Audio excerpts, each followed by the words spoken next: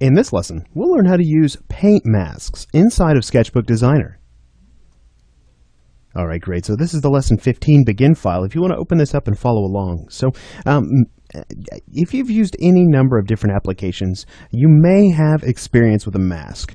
If this is your first time using some kind of a drawing application, then the concept of a mask may be something new to you.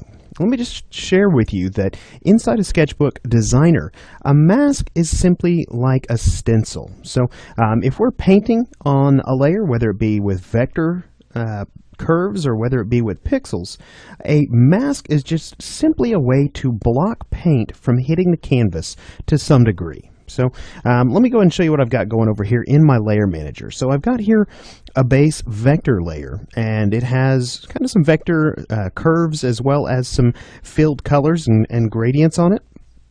Now, what I've got here above that is kind of the gray areas mapped out. So these are the areas where we have sort of the same solid gray color. Now, I do have some gradients, again, on the base to kind of simulate shadows. But let's say that we wanted to add some paint, some actual pixel paint on top of those vectors, so that maybe we can add some almost a cracked texture or something like that. So what I've got here again is just those areas isolated. Now if I hide the canvas, you'll see that the areas where there is no paint are transparent. So these areas are 100% opaque, and the areas outside of that are completely transparent. So let's come over here and bring our base layer back, and I'm going to hide that gray area for right now because all of the masks inside of Sketchbook Designer are stored right up here. Now you may click on this arrow and notice that there are no masks currently listed under this mask header right here, but that's because we haven't actually created any yet. So let's do this though. Let's go ahead and tap and hold on top of the word mask, and you'll notice we have two options here. We have the option to create a vector mask or a paint mask. So let's go ahead and choose the paint mask option here. Now, you'll notice that nothing visibly changed on our canvas. That's because the mask is created with a completely white surface to it. So when it comes to masks, white is going to reveal everything.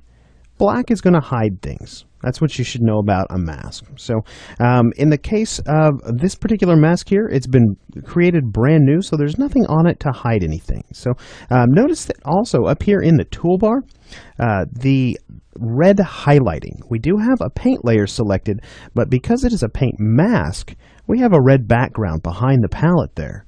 Also, whenever we select one of these tools in the toolbar, you'll notice there's red highlighting there, just to remind us that, hey, we're working on top of a mask. So let's come in here on our mask, and I'm going to simply make sure I have black selected here. And let's go ahead and just grab our solid brush for right now. We'll just deal with solid colors, and I'll come over to my attribute editor and increase the size of that brush here. Now notice that my color is black. The color I have selected is black, but when I paint inside of this mask, we're essentially painting red. So red in terms of a Sketchbook Designer mask indicates that that area is hidden. Now watch what happens if I come in here and select a little lighter gray color here. I'll go with like a 50% gray. Notice that the color of red changes.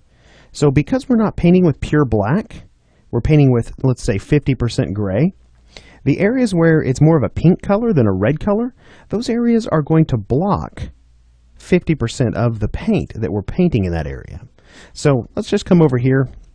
Now, you'll notice also in our layer editor here, or our layer manager, we have the ability to lock our mask layers, as well as this little option right here, this little check mark. That's going to enable that current mask. So we can have multiple masks inside our layer manager here. Let me just drag that down. We can have multiple masks inside the layer manager, and we can select which one we want to use. So we'll just use this one right here for just a moment. We'll go ahead and make sure there's a check mark next to that, and I'm going to come down on top of our gray areas, and we'll just create a new paint layer here.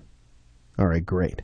So let me come in here and just grab a completely different color than that red. Let's go ahead and grab maybe kind of a dark blue color here, and I'm just going to run a stroke right through the masked area. Now, at this point, let's come over and hide our mask right now. We'll click on this little eyeball, which means that our mask is hidden. So when we do that, you'll notice here that a lot of the paint was blocked on this Paint 8 layer. Now, it looks like not quite all of the paint was blocked, but for the most part, it was blocked here, and about 50% of it was blocked here. So you can already see kind of the effect of the mask. Now, because that little check mark is still there next to our paint mask, that means it's still active, even though we can't see it because we've hidden it. So if we came in here and continued to paint, you'll see here that our mask is still doing its job. There we go. Now you can kind of see the effects of the mask on that particular layer. Now, at this point, let's do this. We'll just come over here and tap on our Paint 8 layer. I'm going to just clear the layer out. Let's clear that paint off of it, that blue paint. So we'll go ahead and turn our mask back on. So creating paint masks is really, really easy. We have all of the paint brushes up here at our disposal. We could use an airbrush if we want to create sort of a soft mask effect. Let's just come over and maybe set our color back to black. And we'll just go ahead and grab a nice soft airbrush here. And you can kind of see we are slowly, gradually layering in that red color here. So we can mask it out very softly, or like I said, with the solid brush, we could come in and paint it in very dense. Like that. All right, great. Now, this is how we create a brand new paint mask, but we can actually repurpose layers down here inside our layer manager and create a mask based on any of these layers. Let me show you what I mean. I'm going to hide my mask for just a moment. Let's come over and hide our base layer as well. And let's look at that gray areas again. Now, these areas are sort of a dark gray color. They're not black, but they're definitely not white. But we do know that they are opaque paint. They aren't transparent. So let's do this. Let's just go ahead and grab this gray areas layer, and I'm going to drag it and drop it up here into the mask area. Now, Sketchbook Designer is going to prompt us with this dialog. It's going to look for a way to convert this, and it wants to know, do we want it to observe the luminance only? It's the values between black and white. Do we want it to observe the alpha only? We know that there's really not an alpha component to this outside of basically 100% transparent and 100% opaque. Or do we want it to look at luminance combined with alpha? Let's do this. We're going to go ahead and come in here and just be concerned with alpha only, because I know that this isn't pure black. If this was pure black, maybe we could create this based on luminance, but I want it to basically look at transparent or not transparent. So we'll say alpha. All right, great. Let's go ahead and bring our mask back here. Take a look. I'll go ahead and hide that gray areas, and you can see the mask that was created here. Now, what it's done is it's created black in these areas where that dark gray was, because those are the areas that were opaque.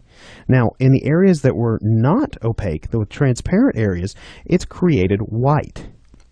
Now, this particular mask, you can see if I paint black in there, it matches up with the black that's already there. If we were wanting to paint kind of these dark gray areas inside our shoe, then this particular mask isn't going to work. It's going to allow us to paint everywhere but those dark gray areas. So what we would need to do is invert this mask. We can do that really quickly and easily over here just by clicking on that gray mask or gray areas mask and simply dragging down to this option here.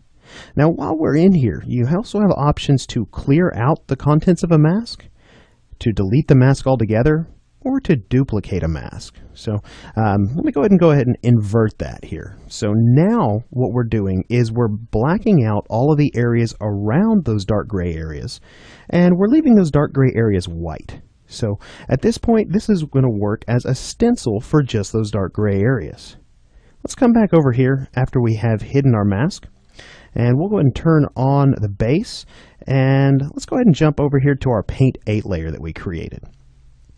Now, at this point, I'm going to use my custom brush, and I'm actually going to jump down here into my custom palette and pick one of these custom brushes here. I'm going to go for kind of a dirty, cracked look. This one looks pretty good right here. So now let me just kind of shrink that back down here.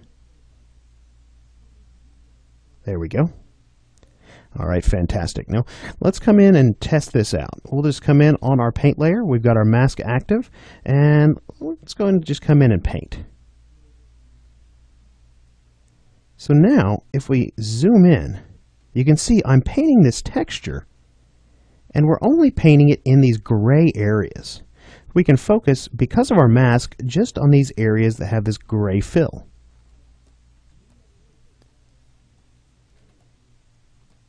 Just like so. We'll come over and give this one a little bit of texture as well. And I believe we got one right there. All right, fantastic. So we've used the gray areas as a mask here. And even if I come in at this point and turn off that mask, you'll notice here that we didn't paint any of those areas outside the masked area. That mask isn't hiding existing paint. It's preventing paint from touching certain areas, just like a stencil would. So at this point, maybe we would want to come in and begin painting on some of these other areas.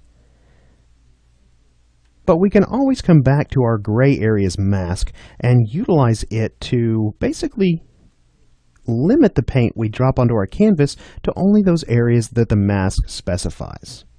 All right, fantastic. So in this lesson, we've learned how to create paint masks here inside of Sketchbook Designer.